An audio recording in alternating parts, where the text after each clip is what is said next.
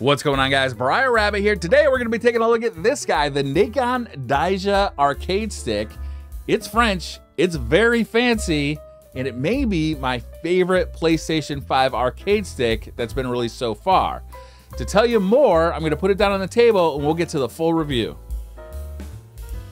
All right, now that we've got this thing on the table, let's take a look around it. First of all, you're going to see a pretty standard layout here with Sanwa buttons as well as a Sanwa joystick.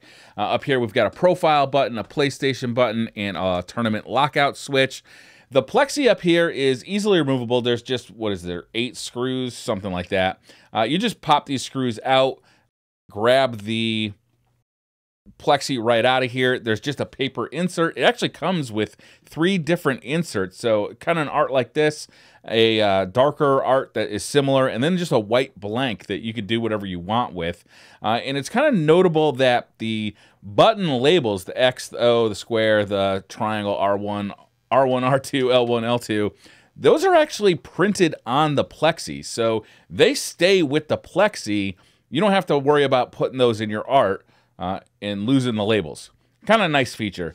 Down here we've got kind of a, I would call this a pad, but it's not soft. It's still hard plastic, but you can kind of see it's perforated in a way where it's very comfortable for your palms to rest on. I do rest my palms on the joystick, especially when I'm playing on a tabletop. When I'm playing in my lap, they tend to be up a little higher. But there's just something kind of like a soft texture to this, and it's more comfortable than just laying your palms on plexi for sure. And it's not as cold as laying your hands on metal. So like if you play in the winter and your hands tend to get cold while you play, playing on plastic can actually be more comfortable because it kind of insulates your hand better than metal, which just kind of sucks all the heat out of your hand. There's a very comfortable place to set your hand with this little pad here. We're going to move along to the side here, and let's see if the camera will come into focus.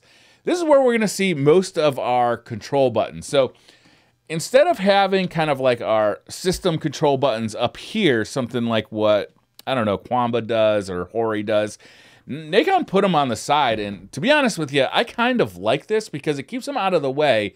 You can't see them when you're playing, but you're going to quickly figure out, you know, which ones are which and be able to get to them by feel. So we got R3, L3, which are great additions. Some joysticks don't have that, and like for using in training mode to like reset your characters or something like that, it can be really handy to have those. So I'm really glad these are on here.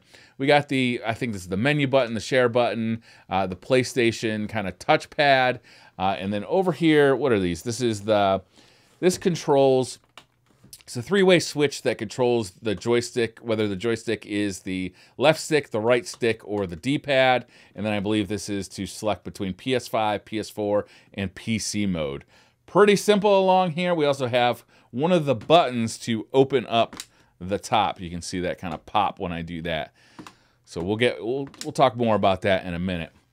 Along the front of the controller, we can see a USB-C hole. Now, something to note about this USB-C hole is it is kind of recessed in here. Not all cables I tested fit inside this hole, so you have to be careful. It's not like so small that it's like proprietary and you're going to have to order the cable directly from Nacon. Other cables did fit, but some cables just didn't work, which was weird because those cables have worked with other controllers in the past, other arcade sticks in the past. So this stick is a little bit picky about what USB-C cable you plug into it. It's not a deal breaker. I definitely found cables around that worked fine and fit in this hole, but it wasn't every cable. So just be aware of that. Around this side here, not much aside from another one of these buttons to open the top of the controller up. And toward your body, we have a PlayStation logo as well as a 3.5mm jack. And that is both a microphone and a headset jack. So pretty useful, but it does kind of poke into your, pokes toward your body. It is recessed here, so the jack theoretically won't like hit you in the stomach or your hip. But, you know, it does point toward you. It's not on the side. I kind of wish they just put it on the side here with the rest of the controls. Seems like a natural placement for it. But honestly, I don't use these too often anyway, so I'm not that concerned about it. The bottom of the controller, check this huge rubber pad out. If you've ever felt the bottom of kind of like a standard mouse pad, that's exactly what this feels like. It's very non-slip. On a table or on your lap, this thing didn't go anywhere. The joystick itself is pretty heavy as well, and that really contributes to the stability. Overall, like I found this to be very comfortable both on my lap and on a table. It is a thick boy though, so let me get the Obsidian here. If you compare the thickness of this guy to the Obsidian, you know, there's a somewhat big difference. You can see the Obsidian kind of slopes toward the user, and it's a little bit thinner. This is a lot thicker. I think that's okay. It was comfortable for me. If you play on a high desk, you may want to raise your chair up a little bit just to make it a little more comfortable, because it does sit a little high up off the desk, and it's not slanted toward you. It is a perfectly flat surface. I found this controller most comfortable when it was in my lap. It just felt completely natural. It was a nice size, and honestly, the added depth, the height of the deck off my lap, just made it comfortable to play on. I really liked it.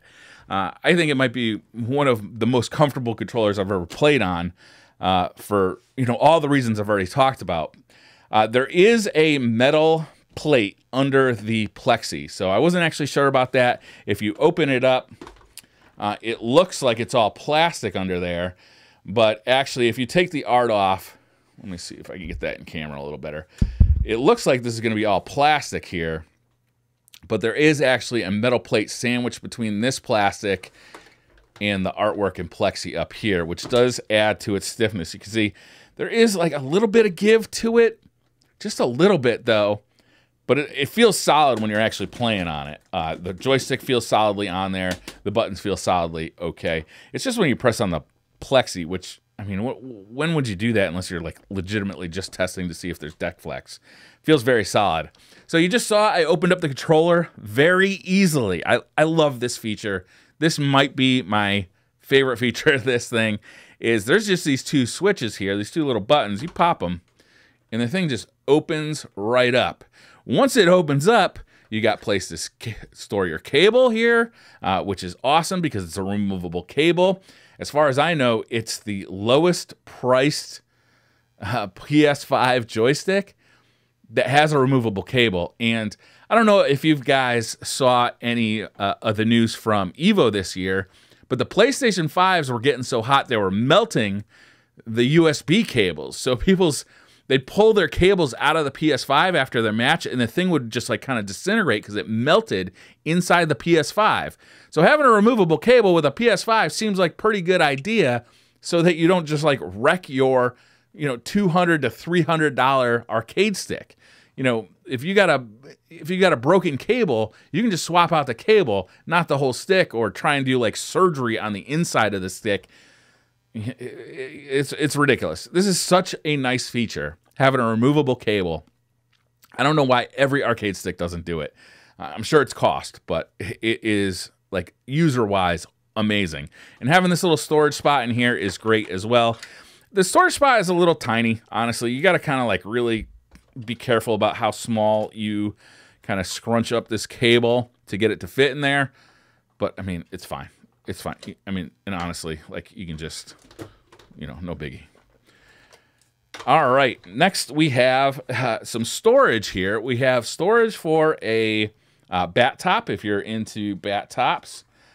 We also have, you can put the ball top in here.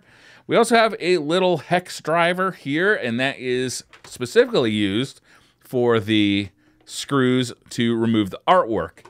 Man, it's so easy to remove the artwork on this. It's legitimately the fastest I've ever seen.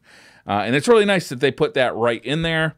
And then we also have, it's kind of a coin, but it works as kind of a flathead screwdriver, and it is perfect for just unscrewing the ball top right here. So you just kind of plug this into the bottom of your joystick to hold it still, and then screw the ball top on or off, and then you can swap it out with the bat top or whatever, you know, super easy.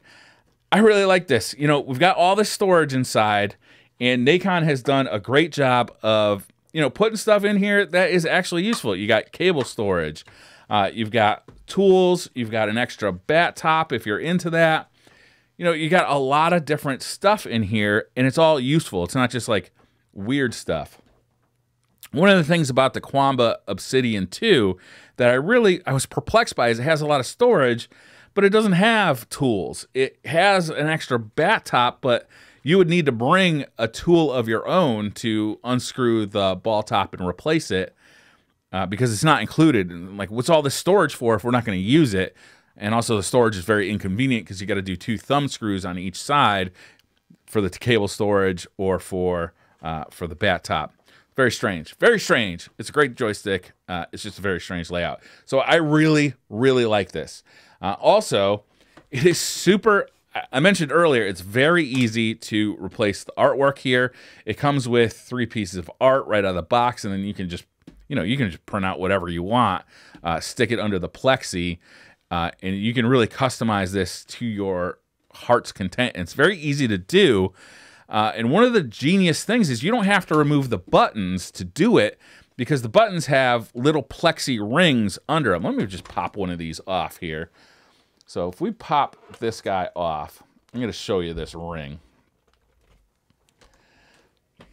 So what they've done is, I think I've seen this before on a Mad Cat stick, is they've just made these small plexi rings that go kind of on the buttons here. And then you pop the button in, and that makes the button correctly, level with the plexi, but it allows them to cut a big enough hole around the plexi that you can just lift the plexi off and keep the buttons in place instead of having to take all the buttons out to replace your artwork. All you really have to do is unscrew the ball top and unscrew these 8 screws, and you're off to the races. So if you're somebody who likes to change your artwork often, this is going to be a great stick for you. I like this stick so much because A, it's very comfortable. B, I love being able to just get into the insides. C, it's got the removable cable. Like this joystick really hits a lot of the kind of features that I value. There are some downsides, I would say, to it. These joints, these hinges here, they are plastic. And so are these kind of latches, I would say. These latches that open and close it. They feel pretty solid, but them being plastic does worry me. This is an expensive joystick, and if you kind of look, there is some play to these hinges. Now, my suspicion is this is going to last long enough, but it's certainly not going to last forever. Plastic does wear out, it ages, it starts to crack and it just gets old. Plastic gets old. So over time, I'm guessing this is going to be one of the first thing that wears out, as well as these hinges or these latches. Even right out of the box, these latches are, a little finicky. Sometimes you think you got it all the way down, but one side's still up, one side's still down, and you don't even realize it. Well, see, that just happened right there. So, they're not like the highest quality latches and hinges, but I mean, considering the price points of the competition and what they're offering, I'm giving them a pass on this one, honestly. Compared to the Quamba Obsidian that there's no easy way to get into, compared to the Hori Alpha that, you can get into it, but the layout just isn't like thought out that well. I think this is a pretty nice system, and clearly they had to hit a price point. They hit it. It feels solid enough, especially when it's closed. Like, you can't even tell that it would open when it's closed. As far as fit and finish goes, I would say there are some kind of sharp edges around, especially on the corners here. You'll notice it, like, if you brush your, mainly like when you're carrying around the stick, and if your hands kind of brush these edges, you might feel it or hear it. Not around like the sides. It's really just the corner. So I don't know. Again, it's not $1,000, made by Apple kind of thing, but it is very nice. Overall, I gotta say I highly recommend this stick. I know it is expensive, but if you look at it compared to the pricing of other sticks. It's a little more expensive than something like the Hori Alpha, but I think that it's better thought out. It's a more comfortable shape. It's not quite as long this way as the Hori Alpha, which makes it a little more comfortable for me, especially on my lap. It's a little thicker than something like a Quamba Obsidian, but I think that's, you know, that's being able to open it up easily like this instead of like really having to get the screwdriver out and doing some surgery on a Quamba Obsidian. I think this is worth it. It feels very solid. Not as solid as a Quamba Obsidian. I think part of the, part of the Quamba Obsidians, the drawback is that it's hard to get into. The upside is the whole thing just feels very solid and well put together. It feels just as solid as a Hori Alpha, not quite as solid as an Obsidian 2, but pretty solid, like nothing that you would notice while you're playing. There is custom software. You can plug it into a PC and set up profiles to configure the buttons. So like, if you like playing 2 different games on the same PC and you don't want to go in and configure the buttons all the time, you can just switch the profiles and, do for King of Fighters or for Street Fighter, or, have custom profiles for games or even shooting games or whatever you wish, which is really convenient. I don't tend to use that too much. I just go into the settings of the game, but there are some games that kind of forget your settings. So maybe I should be using that profile button a little bit more. Overall, I think this stick looks good. It feels good. It's got a ton of really cool features, and honestly, I highly recommend it. I think it, for the price point, all of the joysticks are really expensive this generation. I think this one, considering the competition, hits a good price point and has a lot of the features that I really like. And to be honest with you, removable cables, I think you got to do it. You got to do it. It should be in every joystick. I don't like when they're not included. So that's going to do it for this video, guys. Thank you so much for watching. Hit that like button if you like the video. Hit subscribe if you're new to the channel. And I'll see you guys next time. Bye.